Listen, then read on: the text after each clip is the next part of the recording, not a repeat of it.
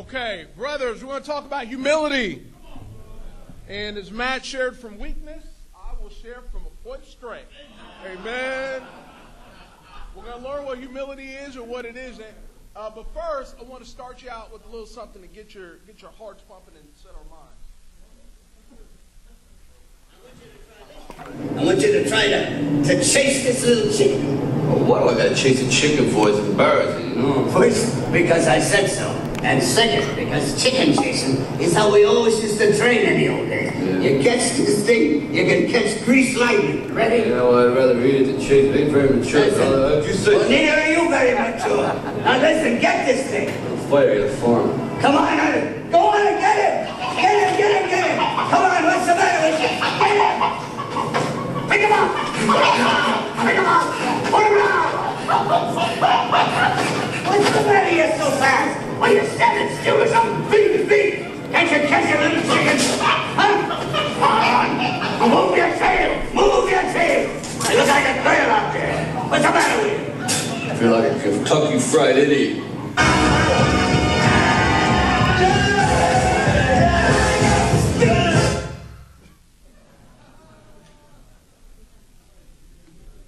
What would a men's retreat be without a little Rocky? Amen. And I wanted to share that in the context of humility because as Christians, we are called to be humble. I recently saw the movie Creed, which was spectacular. I recommend it. I saw it twice. Saw it once with the brothers, and I had to take my wife. Again, great date night. My wife, again, you marry wisely. My wife loved Creed.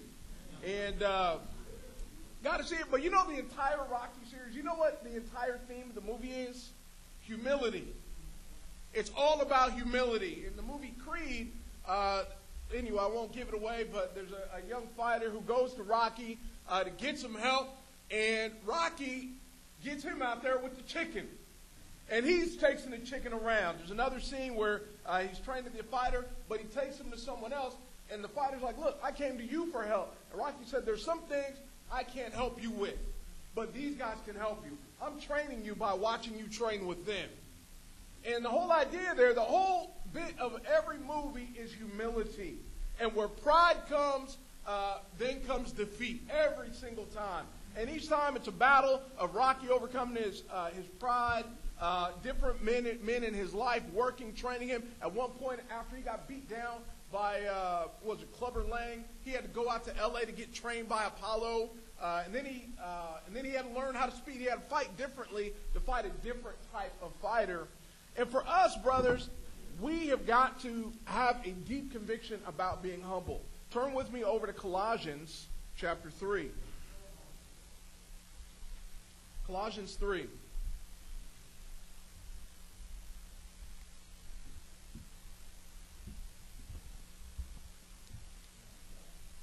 Colossians chapter 3 and verse 12. Paul, writing to the church of Colossus, giving them some direction. And he says in verse 12, he says, therefore, as God's chosen people, holy and dearly loved, clothe yourselves with compassion, kindness, humility, gentleness, and patience. Bear with each other and forgive whatever grievances you may have against one another. Forgive as the Lord forgave you.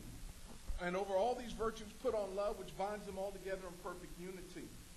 And he says, we've got to clothe ourselves. Previously, he says you've got to take off this old stuff, this malice and all these other things. But here he says you've got to clothe yourselves with compassion. And he says we've got to put on humility. We've got to clothe ourselves with it. And as Christians, for those of us that are disciples here, the reason we are able to become Christians is because of humility. We didn't get in the waters of baptism without being able to say, Jesus is Lord of my life. And I share this all the time, how we got there. And I know for myself as a 19-year-old, incredibly prideful young man, I got there by, realizing I need help. And so I called someone and asked him, what do I need to read in the Bible? And so he told me to read the book of John, as Matt shared about. I read through the entire Gospel of John in one day. I went to church the next week. They asked me to study the Bible. I said, okay, I'll study the Bible. I ain't going to your house because I ain't never gone to a bunch of dudes' house to sit around and study the Bible, but I'll meet you at a restaurant. So we studied the Bible. They told me different things about my life from the Scriptures.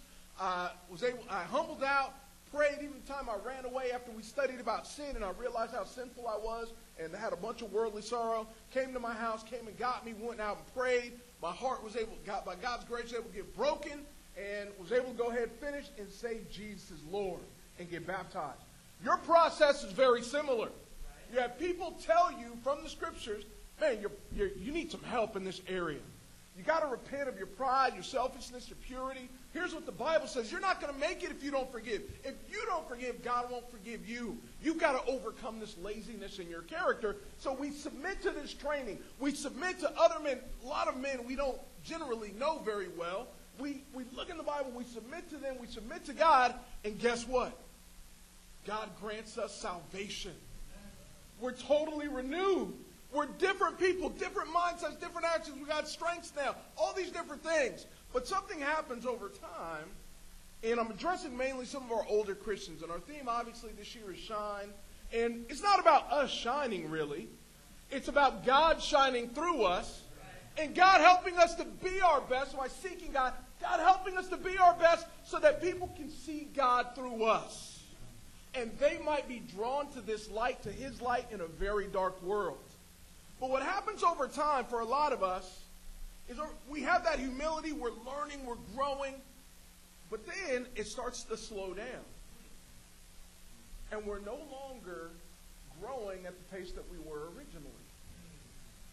Our characters aren't changing in the manner that they were. We actually overcome some of the outward sin. For me, cussing, not a big deal. You know, I cussed all the time before I was a Christian, studied the Bible. Man, I don't cuss anymore. I'm hanging around with Christians. Even when I hung around with my parents, grandparents, whatever, I never cussed. So I was like, that's easy. The immorality, okay, that was easy. Didn't put myself in those situations. You know, the temptations, the purity, a little bit more of a challenge. But the more I learned to confess, all the outward stuff, I wasn't walking around campus like, and, you know what I mean? Getting neck exercises with every woman that passed by. God helped me, overcame that. Boom, I'm growing. And, you know, the drunkenness, all that stuff, those things, honestly, are the easiest things to overcome.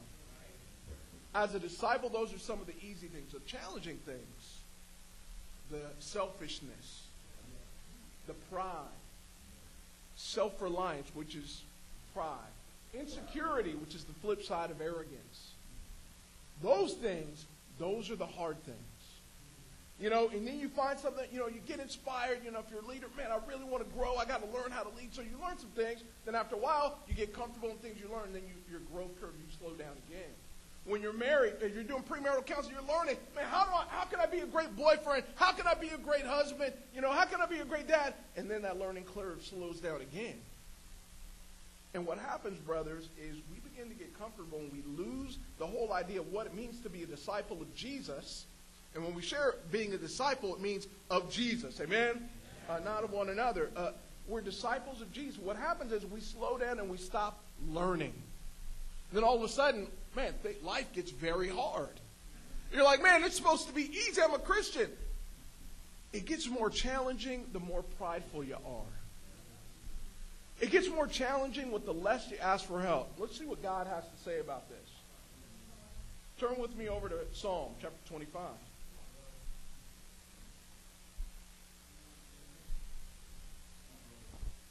Psalm chapter 25,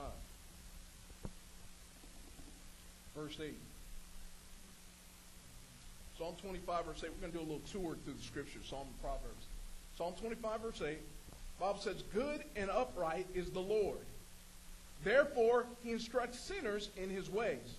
He guides the humble in what is right and teaches them his way. And here it says, the Bible says, God says he guides the humble in what is right. And to be guided by God, you actually have to let him guide you. Even as Matt shared, he let Solomon go his own way. For some of us, we're like, well, nothing catastrophic has happened. I've been doing this, and God hasn't necessarily let anything catastrophic happen. Well, brothers, if you read in Romans, it says that God's patience, it's supposed to lead us to repentance. For some of us, he's just storing up wrath. And it's like this. It's like, you know, the bow and arrow. For some of you who are a hunter, I know Jason's a hunter. You know, if you've ever gone out with a bow and arrow, it's, you know, the further you pull it back, the more force that arrow's going to land with. And so over time, we keep going our own way. We're independent. We're prideful. We're doing whatever. We're not seeking or obeying God. And so that arrow gets pulled back further and farther. Over here, we're like, oh, man, God loves me. You see it with the rich all the time in the world. Oh, God's blessing me. Look at my life. But what's happening is God, in his blessing, he's trying to get us to repent. But he's pulling that arrow back further and further and further. And there's going to come a point in time, brothers, when he lets go. And when he lets go, boom, it's devastation. Pride comes before a fall. Amen? But he says he guides the humble in his way. Turn with me over to Psalm 149, verse 4. I kind of ahead of myself. Psalm 149.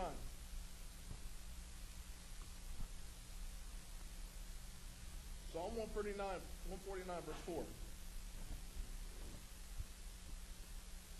This is encouraging. He says, for the Lord takes delight in his people. He crowns the humble with salvation. He crowns the humble with salvation. I like that visual of God, bringing you on up and putting that crown on you. Not like the Miss Universe. Not like he puts it on you. It's like, oh, I'm sorry. I made a mistake. No. He actually puts it on there for good. Amen. We can all be Filipino. Amen. And have the crown. We can all have the crown. But he crowns the humble. So what does that mean for the proud, though? There's no crown there. There's no honor. There's no true victory there. Turn with me to Proverbs chapter 11.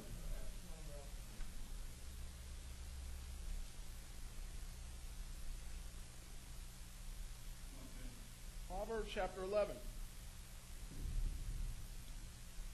Verse 2.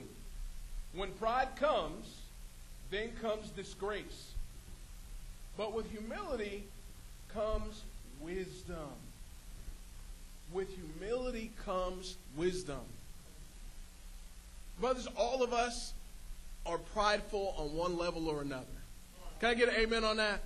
Can you raise your hands if you're prideful? Please, I'm going to help you out. If you don't raise that hand, please, thank you. Good. Raise that hand up. And depending on your cultural bent, you can be a lot more prideful. Amen. For my Liberian brothers. Or brother, or rather, JB. Amen. But all of us we've got a sense of pride within us. And in our lives, before we're Christians, man, we're disgraced. Our sin is our disgrace. And it's not until we get humble and we start obeying God, listening, seeking him out, and seeking out the input of our brothers, that's when we begin to become wise. And we start like, wow, I don't put myself in situations anymore. So guess what, man? My purity's gotten exponentially better because I'm not sitting around late night, 1 o'clock in the morning, tooling around the internet. It's amazing how your purity strengthens when you're not in those situations. You know what I mean? When you're sharing your faith at the gym because some girl smiles at you, it's amazing how, that temptation to just want to flirt goes away. You start sharing your faith, guess what? They stop smiling as much. It's just funny how that works.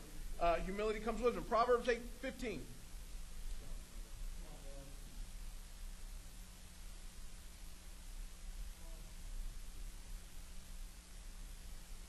The fear of the Lord, verse 33, the fear of the Lord teaches a man wisdom. And humility comes before honor. You want to shine, get humble. Proverbs 18:12.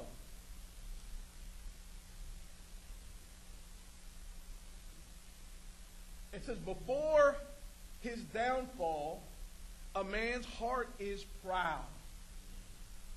But humility comes before honor. I just handpicked a few of these. We could literally go through Proverbs and Psalms. We can shoot on over to James chapter 4, where it says, God opposes the proud, but he gives grace to the humble. 1 Peter 5, where he says, he basically says the same thing. He says, in due time, God will lift you up. God exalts the humble, but he humbles the proud. And brothers, the thing that I want to challenge us on, and honestly, this is mainly for the older Christians. If you've been a Christian 2, 3, 5, 15, 20 years, I'm talking to you. We tend to be the most prideful brothers in the church. And it's honestly, it's ridiculous. It should actually go the opposite way. The longer we're Christians, and if we're maturing in Christ, we should be the most humble. We should be seeking out the most input. It's easy when you're first doing something to get input and you get comfortable, you get lazy. The athletes and people that we admire the most in the world are honestly some of the most humble. And you think about that, you're like, well, Tiger Woods, he's not a humble man. In all honesty, the amount of trainers and swing coaches and all those kind of things, it takes humility, nutritionists, to do what they say. Those guys aren't just out there on their own and on their own talent. You look at Steph Curry, the best basketball player in the world, just according to Aaron. I'm just saying, you look at him, and it's just, he's trained his whole life. He's still training. He's gotten better this year than last to absolutely make him the best player in the universe. But anyway, but he's getting trained. So, brothers, I got to ask you the question. There's some questions that we need to ask no matter what stage in life we're at. If you're a teen, you got to be asking the questions, man, how can I navigate at my high school? How can I it's so sinful. There are women trying to get with me because now, and I've seen it happen all the time, you become a Christian as a teen, you're kind of dopey, then all of a sudden you become a Christian, you learn some confidence, you kind of get you learn how to talk and look people in the eye and smile, and all of a sudden the women are liking that. And you're like, whoa, they're attracted to me. They're actually not. They're attracted to Jesus in you. Same thing with camp. And so you got to ask the question, how can I navigate this? It's hard. How can I share my faith? Because I'm so scared. You got to ask input and get help. If you're a campus student, you got to ask questions. Man, how do I navigate this? How do I orchestrate my schedule? How do I manage my time? How can I be the most effective that I can be on the campus? As a single man, the same thing. How do I manage everything? How do I manage my money? How can I be effective? How can I be fruitful? How can I help other people become Christians? I got this going on my schedule. You got to ask questions. You got to get help. For married men with no kids, you got to ask yourself, man, how can I be my best for my wife? How can I set an example for her? How can I best help us to be fruitful together? Because we're not just here so we can now have sex. Right? That's not why you get married. It's, man, how can we help each other get to heaven? How can I help her be her best? You got to get help for that. You got kids. Man, how do I manage all these doggone kids? And my wife. And my job. How do I do all that and read my Bible and pray and share how do I do that? I need help. How do I orchestrate our finances? I need help. If you're married with no kid or you're retired, how can I manage my time?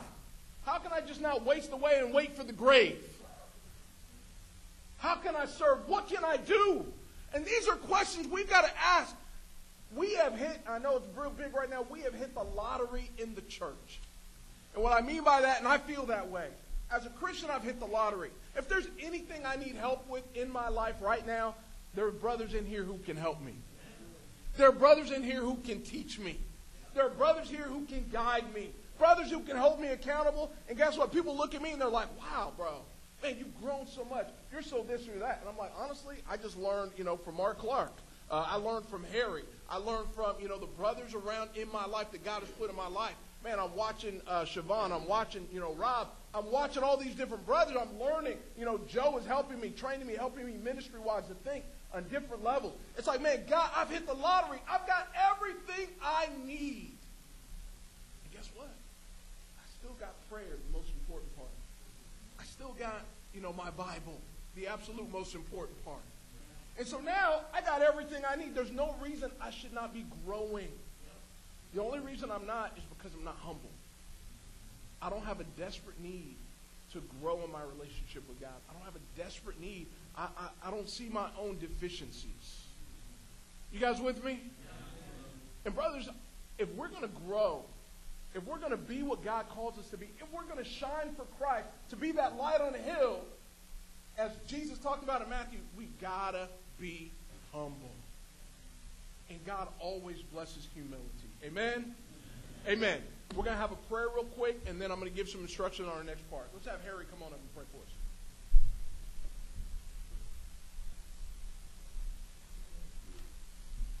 Amen. Father God, it is awesome to be here today with the men, being able to pray to you, being able to just seek you, Father, being able to seek change in our life, transformation in our life, Father. We do pray as we're hearing about you, Father. Help us with humility. We all know that we all need help in that area in our lives, Father. No matter how humble we may think we are, we know that we can always grow more, Father. Help us to emulate Jesus, Father, as he walked to this world, Father. As you came into this world, experienced what your creation did, and you walked with humility, Father. People talked about you. People tortured you. People spit on you, Father. And think about the little slightest things we do. Maybe somebody looks at us in the wrong way and we get a bad attitude. Help us, Father, to just grow in our hearts to really see what is in this world, Father. We were part of it. We're still in it there, but you ask us to be more, Father. You ask us to engage in it. You ask us to represent you in it, Father. That can't happen without humility, Father. Help us to know that there are brothers around us, Father, helping us, encouraging us, spurring us on, Father. Help us to know that you never fail. You said, never will you leave us, never will you forsake us, Father. Only our humility will keep that door open. Our pride will shut it and forsake us. Help us to know that you are that light and you will never leave us. You are the same yesterday, you are the same tomorrow, and you will be the same tomorrow. You will be the same tomorrow as well. In Jesus' name, amen. Amen.